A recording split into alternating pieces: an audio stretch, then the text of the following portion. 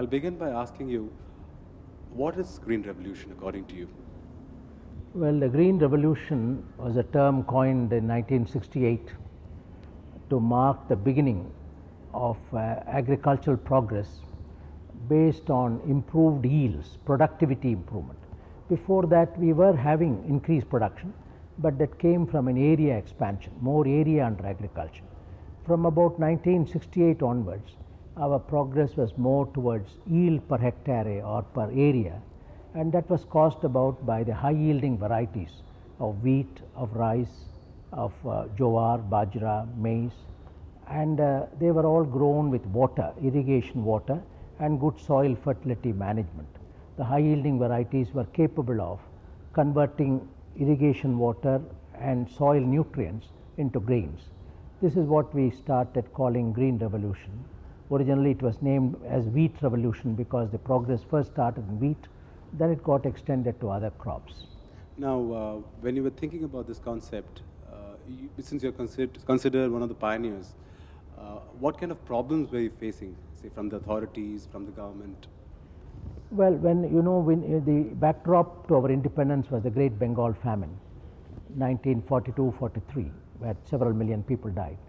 This is why our first Prime Minister Jawarharlal Nehru said, everything else can wait but not agriculture, because it was clear. And Mahatma Gandhi said, God is bread to those who are hungry, and it is the fundamental duty of independent India to see that this God prevails in every home and hut of our country.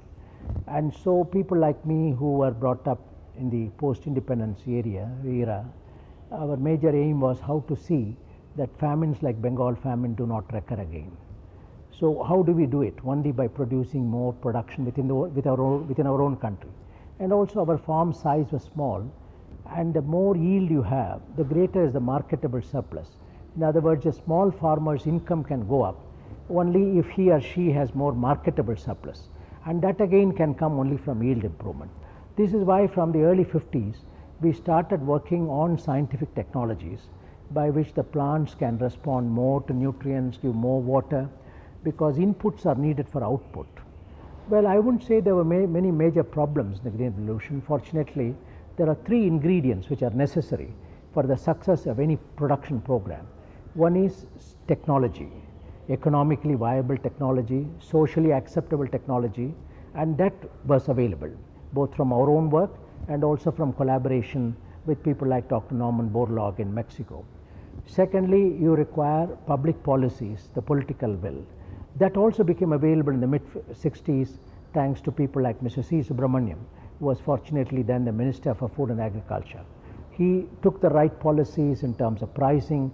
He developed an Agricultural Prices Commission, a method of marketing, and also National Seeds Corporation to produce seeds and so on. So the package of services, the package of public policies, and the package of technology, they all became mutually reinforcing. And when that happens, the progress is fast. And that's what really happened, leading to Green Revolution within a few years. Now, somewhere along, it is said that the Green Revolution stopped the import of PL480 also. Now, how much do you agree with that? Well, in 1966, we imported 10 million tons of food grains. That's the highest import we had. It was building up to that level from the late 50s, gradually up to 1966, because 1964-65, there was a severe drought, largely from the PL480 program of the United States of America.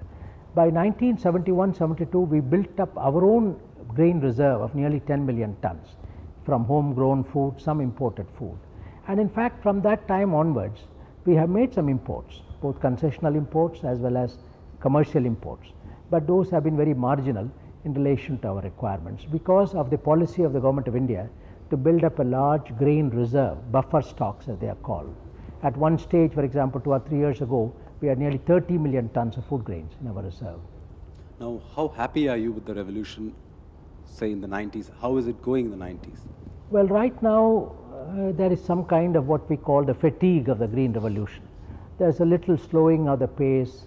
Progress is taking place, but on the other hand, our population is increasing, land is shrinking, more and more good arable land is going out of agriculture for construction, for roads, for industry and so on, and groundwater is going down, unsustainable exploitation. So now we have to see agriculture in terms of more ecological techniques, what we call sustainable agriculture, and it is very important that in both in terms of technology and public policy, we now have a new set of public policies, a new set of technologies. And where do land reforms figure in this whole equation? Land reform was one of the planks of independent India. It started with land reform, ceiling to land, distribution of the ceiling surplus land to those who have no land, security of tenure. We had a whole package of land reform. It has gone good and bad and indifferent. States like Kerala and West Bengal have done extremely well in land reform. Many other states are in various stages, I would say, between Kerala and West Bengal and other states. There have been various series of Tamil Nadu has done well and so on.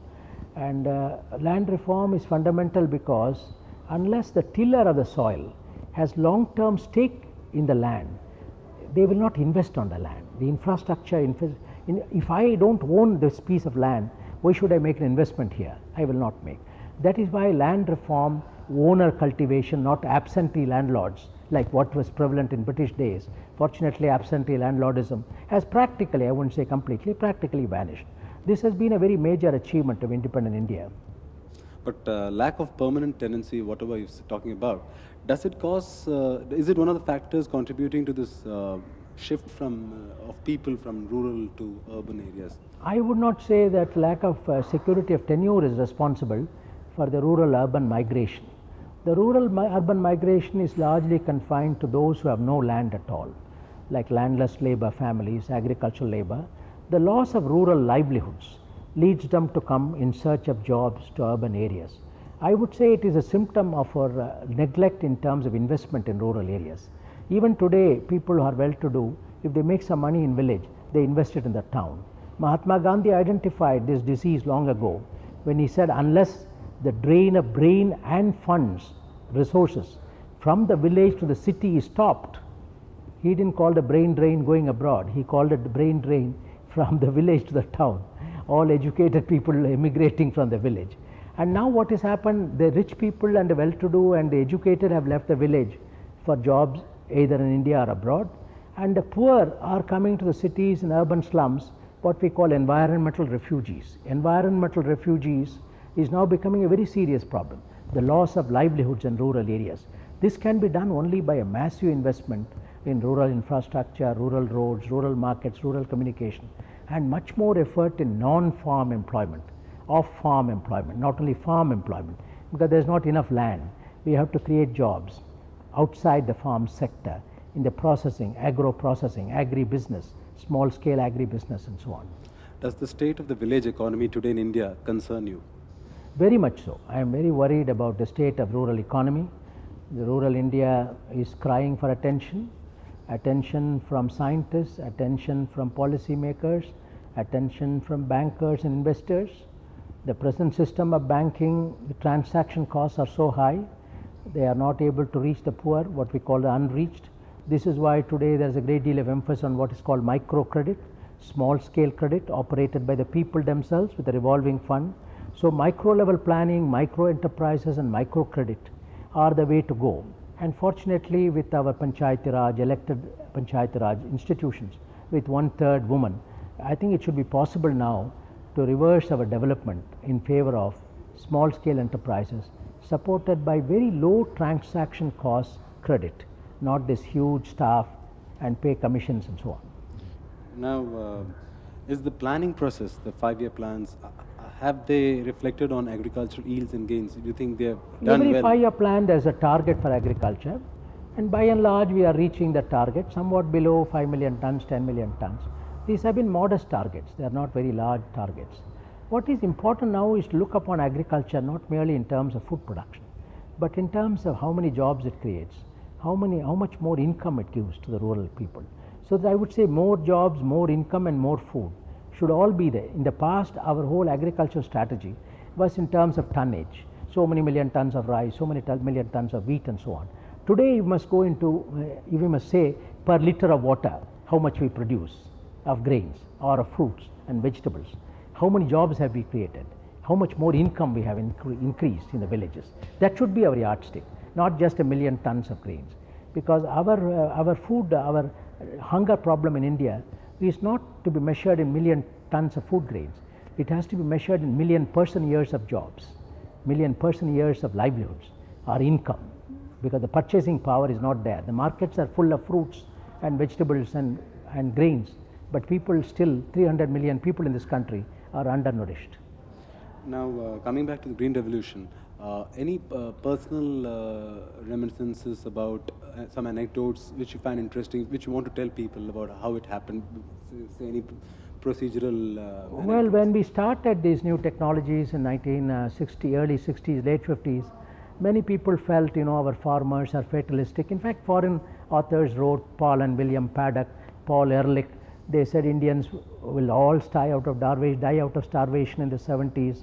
And it troubled us very much when you read those books. In the 60s it was very common, dire predictions for India. One book said Indians will be going like sheep to slaughterhouse because they will all die, they have no other option, out of hunger and so on. So it hurt us, but on the other hand and they said the farmers are all fatalistic, they won't go. And we knew that farmers are everywhere the same. I mean, our farmers cannot take risks, they are so poor.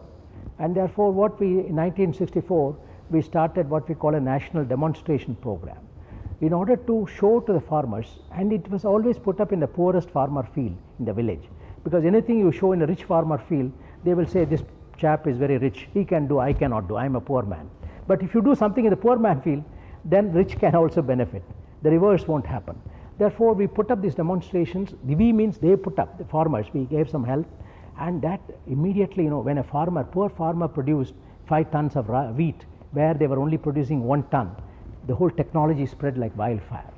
A small government program became a mass movement, and that was a great accomplishment. Otherwise the Green Revolution would have never come by any government program. It had to come, government was a trigger, a catalyst, but it was the farmers who made it a movement, a mass movement, the Punjab farmer in particular, the Sikh farmer in particular. Therefore, it was a very exciting period. I recall in 1966, we had a severe drought when we imported 10 million tons of food grains. There was a team from BBC making a film on our drought, and then towards the end of the film they went to Bihar, they put some pictures and free kitchens and so on. They came to me, I was working in the field in the Pusa Institute in Delhi, the Indian Agricultural Research Institute. They say, somebody said you are an optimist, what is your feeling? We want to close with your remarks, this film, otherwise it's too depressing. I said, I don't know how it happened, but anyway, 1966, it is on record. I said the wheat harvest of 1968 will be a turning point in India's agricultural destiny. By God's grace, by government help, by political support, by farmers' hard work, it came true, because in 1968 we increased the wheat production by 5 million tons, from 12 million tons to 17 million tons. That was not just, I was not an astrologer to make a prediction. It was based upon some calculations. By 68 we would have so much of area under the new varieties and so on, and this should give you so much additional grain, and it came true. I mean, so I would say in the 60s we turned our whole history around, the agricultural history of India. After all, from Mohenjo-daro time, when we started wheat cultivation, in the Mohenjo-daro excavations, wheat grain was found. From the Mohenjo-daro to 1950, we produced 6 million tons of wheat. In 1950, when the first 5-year plan started, about 6 million tons of wheat. Today, our farmers this year have harvested 68 million tons. So you see, the progress has been phenomenal in many areas. It does not mean there are not problems, there are a number of problems which we'll have to face, because every action has many reactions. Some are favorable, some are not favorable. Over-exploitation of natural resources, over-exploitation of the groundwater, excessive use of pesticides, excessive use of fertilizers, all are also now having their impact. And so it is very important that we now look at our strategy very carefully for the next millennium, and develop as we did in the 50s and 60s, it is now necessary to look at the last 30 years of progress and draw a balance sheet. This is our success, this is our concern or problem, how to maximize our success, how to eliminate our problems. This is how one must proceed.